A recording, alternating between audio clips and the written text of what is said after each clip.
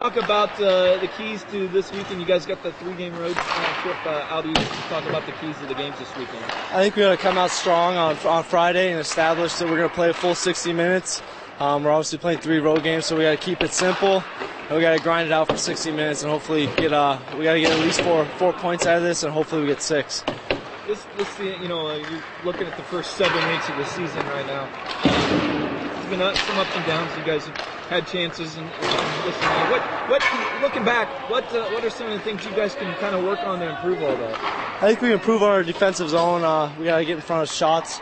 We got to be stronger on pucks in our D zone. We got to win our battles. And I think on our offense, if we get our scoring chances, we got to put them home, and we got to bury those chances. What has really kind of been working for this team right now?